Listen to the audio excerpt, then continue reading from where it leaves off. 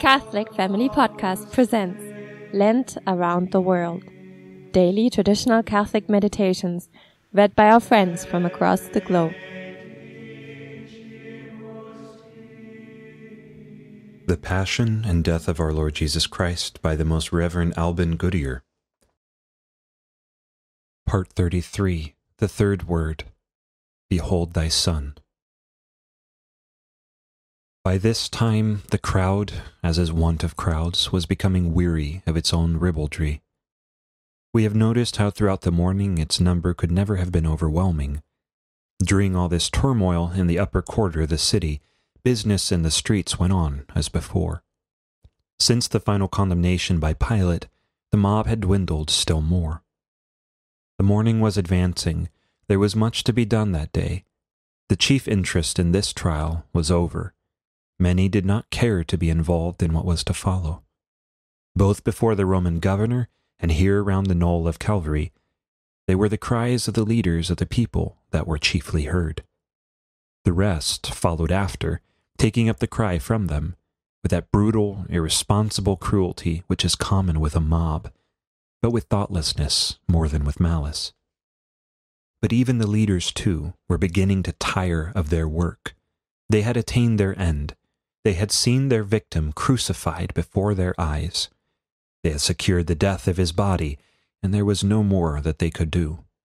At once there had come that sense of satiety, of disgust, of self-contempt, which is the sequel of realized guilt.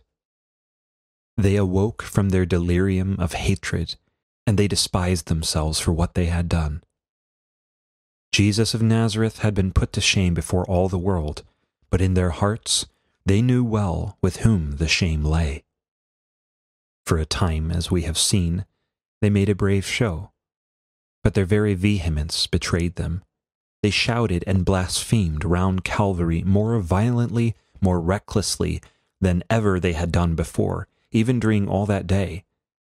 But the bravado could not endure. The figure on the cross that deigned no reply, not even recognition, made all their insult hollow. Already, many had begun to leave the scene. They hastened to distract themselves with other things from the thought of the ghastly spectre that now haunted them. It was the eve of the great Sabbath day. Both in the temple and in the bazaar there was much to be done before evening, prayers to be offered in thanksgiving, offerings to be purchased and made for the fulfillment of the law and the honor of Jehovah. Hence the crowd around Calvary soon became less turbulent. There was a lull, and the hours began to drag as the onlookers waited for the end. The guard became less careful. They had done their work, which could not be undone, and it mattered little now who approached the criminals. Gradually a group drew near. It consisted chiefly of women. Among them, St. John mentions 3, or it may be 4. Now there stood by the cross of Jesus his mother, and his mother's sister, Mary of Cleophas, and Mary Magdalene. We might dwell long on the composition of this group and the forces that brought them to witness this scene of horror. That his mother should be there does not surprise us, though we may well wonder that such a thing could have been permitted by the most callous of men. A mother, and such a mother, witnessing her son, and such a son, bleeding to death before her eyes, dying as a common criminal, with blasphemies hurtling around her, and she could do nothing. It had come at last. During all the 33 years before, she had known that the end would be something terrible. Since the day when she first nursed her child in the rock chamber at Bethlehem and swathed his helpless body and laid it in the hay in the manger, she had known that through many tribulations her son must win his way to the throne of David his father. She had never forgotten what the holy man had said that day when, in accordance with the law, she had offered him to the Father in the temple. And Simeon blessed them and said to Mary his mother, Behold, this child is set for the fall and for the resurrection of many in Israel, and for a sign which shall be contradicted. And thy own soul a sword shall pierce, that out of many hearts thoughts may be revealed. She had fled with that child away into a foreign land with bloodshed in her wake. Almost from the first, the joy of motherhood had been marred by this agony. Her own child's life had brought death to many children, desolation to many mothers. She had brought him back from exile in fear and trembling, longing to live in Bethlehem, the home of David, but they dared not, hiding at last in Nazareth, the village of no repute, lest evil men might again discover him and seek his life. Once she had lost him for part of 3 days. The memory of that could never be forgotten. It remained as a warning to her, a foreshadowing of the greater separation that one day must be. Always she had kept it in mind, pondering it in her heart. Always she had feared when and how the end would come. This woman of few words, but deep understanding, had often prayed, "Father, if it be possible, let this chalice pass from me." But not before she had also said, "Behold the handmaid of the Lord, be it done to me according to thy word. Not my will, but thine be done." When at length, after 30 years, he had left her, and had gone out to preach the kingdom, her agony had only increased. Twice at least she had been made to wonder whether the end was there. Once in Nazareth his fellow citizens had sought to take his life, men whom she had known in her daily intercourse, men who had spoken of her as being nothing worth. And she had trembled with fear in her cottage as an angry, blood-seeking crowd hustled him past her door. Again, one day in Capharnaum, when he had been first charged with working by Beelzebub, the prince of devils, there had been trouble in the town, and she had run out to him, fearing the worst. Since that time she had seen him, now in exile beyond Galilee, because even there men plotted his death and he was no longer safe, now delaying in Perea to avoid his Judean enemies, now hiding in Ephraim or in the wilderness. When he came up to Jerusalem, never spending a night within its walls. She had noticed all these things. Even had no other light been given to her, her mother's heart could not but notice them. Her own son was hated by her own people. Her own son's life was in danger. Her own son wept because he was rejected, and her heart bled for him.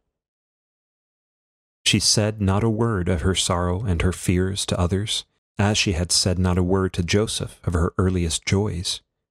Still, within herself, Mary kept all these words, pondering them in her heart.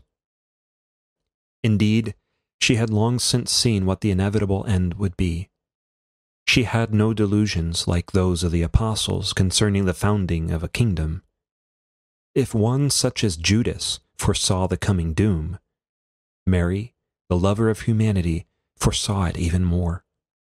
She who had read the Scriptures so well could not fail to have discovered the repeated warnings concerning her son. Still, she had followed wherever he had led, silently waiting in Nazareth, silently watching in Capharnaum, pierced to the heart by every rejection till the last rejection should come. She had followed him in this last journey to Jerusalem, and now even to Calvary, knowing that so it must be. And it had come at last, here, in this terrible way. And she, the mother who had nursed him and clothed him as a child, could only stand there and do nothing. There were other women at her side, some at least of those who had been her constant companions during the last 2 years. They had followed her son in Galilee, ministering to his wants. Now, when they could minister no more, they would at least stay with him while he died. Among them, we might have been sure beforehand, was Mary Magdalene. A week ago, at the supper in Bethania, she had poured out her precious spikenard upon him, and when men who understood not complained, he had read her heart more truly. She had done it for his burial. Her name should never be forgotten to the end of time. With the group was also the disciple John, the son of thunder, the one who claimed for himself that Jesus loved him, and who could presume upon that love. little more than a week before, on the way up from Perea, his mother had come to the king that soon was to be. She had petitioned of him that her sons might sit, the one on his right hand and the other on his left, in the kingdom. He had warned them what such an honor might imply. He had told them that it was not his to give, but that it belonged to the Father. Still, would he give them what he could? He would give them a share in his chalice. Now, he was fulfilling that promise to his beloved John. And even as John drank, though he realized it not, he was standing with his king on his right hand in the kingdom. It would not have been possible for this mighty lover of mankind to ignore this group of his own that had come so near to be his companions as he lay stretched on his bed of death. Cost what it might to his tortured body, though the blood streamed down and almost blinded him, his eyes opened and looked at them. We have seen often enough the human love of Jesus Christ. He who had come not to destroy but to perfect, had not destroyed the love of man and woman by making it divine. He had dear friends in Bethania. Now Jesus loved Martha and her sister Mary. In Perea, when a young man had come to him, we were told, Jesus looked on him and loved him. When Lazarus lay dying, his sisters had appealed to the human heart of Jesus in their message, He whom thou lovest is sick. And when at length he came to his dead friend's grave, his weeping made those who stood by say, Behold how he loved. During all the early part of this day of suffering, we had proof of the love of him who loved his own who were in the world, and loved them unto the end. He had called them not servants, but friends. He had called them his little children. He had asked them for their love. He had bid them love one another. When the torrent of sorrow broke over him, he had asked them, as a friend might ask a friend, not to leave him, to stay with him. Even when the worst befell him, when one of his own turned traitor, even then his human love would not die, but would still call the traitor friend. Now on Calvary, that human heart was still the same. He saw his mother standing before him, the valiant woman, erect, motionless, almost expressionless, with scarce a tear in her eye. There are griefs that lie too deep for tears, and a mother's broken heart is one. If Jesus could say, the Father and I are one, he could say something akin of his relation with his mother. If he could pray for his own whom he had chosen, that they all may be one in me, and could ask that where he was they also might be with him, among them all, of none was this more true than of his chosen mother. If he could say, greater love than this no man hath, that he lay down his life for his friend, he knew that in no one could this be more proved than in his mother. She had given him life. She had lived wholly for him, the handmaid of the Lord. Gladly now would she die for him. Not only would she gladly die, during these 33 years they had so lived together, their lives had been so intertwined, the union of mother and son, of son and mother, had been so complete, that if we speak of nature only, even in death they would not be separated. We have known of those who in life have so grown together that the death of one has been the death of the other. We have known of those whose death has been so terrible that it has caused the death of another. Both of these were being illustrated here. With his death, the mother's life was surely ended. Seeing him die this awful death, when the moment came, how could she but die with him? But Jesus would not have that to be. Mary's hour was not yet come. Though he died for many, yet would he have her live for many, that out of many hearts thoughts might be revealed. There was work yet to be done by her in this valley of tears, and for the sake of that work he would have her live in it yet a little longer. Then must he devise some means to save her. Without him, her life would be a lonely life, lonely unto death, unless some object worthy of her love were given to her. He must fill up the void in that mother's heart, which his own death would inevitably make. He must transfer that mighty mother's love to another, give her a foster child whom she might cherish, and who in his turn might cherish her when he was gone. There was John at her side, John whom he had loved with a special love, whom also he had held to his heart. He would give them to each other. At the supper he had said to his own, "In this shall men know that you are my disciples, if you have love one for another. But this love should be even more. He had given a new commandment, that you love one another as I have loved you, that you also love one another." Further than this he could not go, but in these two it should be perfectly fulfilled. They should find in each other the love they had hitherto found in him. They should give to each other what they could of the love they had hitherto given to him. Mary's love for John, because of, built upon, like to, the love she gave to Jesus, her son. John's love for Mary, because of, like to, his love for Jesus, his Lord. It was the perfect consecration and the consummation of human love.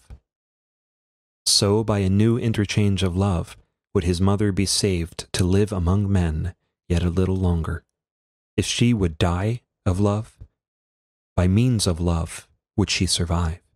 So too would the disciple whom he loved have, even in this life, an ample reward for all the love he had shown his master. Having loved his own that were in the world, he loved them unto the end. When Jesus therefore saw his mother and the disciple standing whom he loved, he said to his mother, "Woman, behold thy son." After that he saith to the disciple, "Behold thy mother." And from that hour the disciple took her to his own. The gift of John to Mary, and of Mary to John, was the last will and testament of Jesus Christ our Lord. His life he had already given, his blood he was now pouring out to its last drop for all men. In this last gift he gave the only possession that remained. He bestowed on Mary the motherhood of all mankind. He bestowed on men his own mother, to be theirs like his Father through all the coming ages. The type had been fulfilled. Mary, the new mother of men, was made the second Eve. This was the first fruit of his bloodshedding.